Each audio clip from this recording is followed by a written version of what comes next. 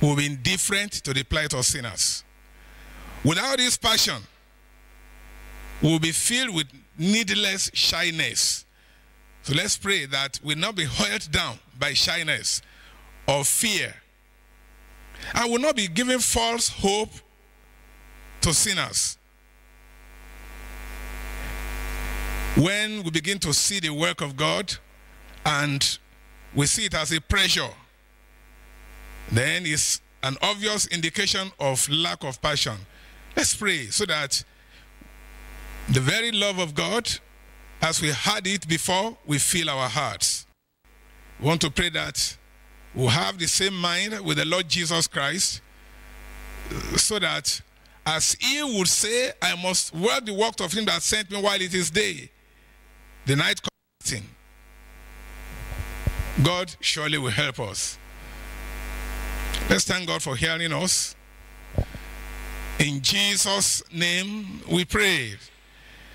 Father, we thank you very much for the awakening you have granted unto us through the short exhortation we just had. Father, there is no argument.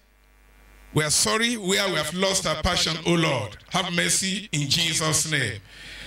We pray that the passion will return unto us, and that as the Lord Jesus Christ with all earnestness went everywhere, preaching the word, teaching and healing, we will also take after his steps with the same mind, full of passion, going everywhere.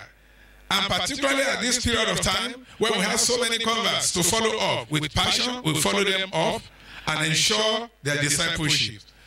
Not only that, O Lord, as the global Easter retreat is coming up, with passion by your grace, we'll go out in praying, in preparing and publicizing it.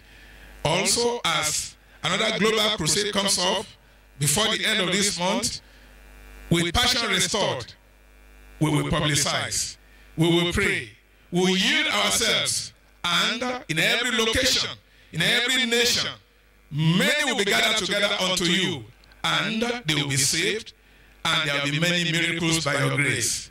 We know you have answered us. Thank you very much, our dear Father.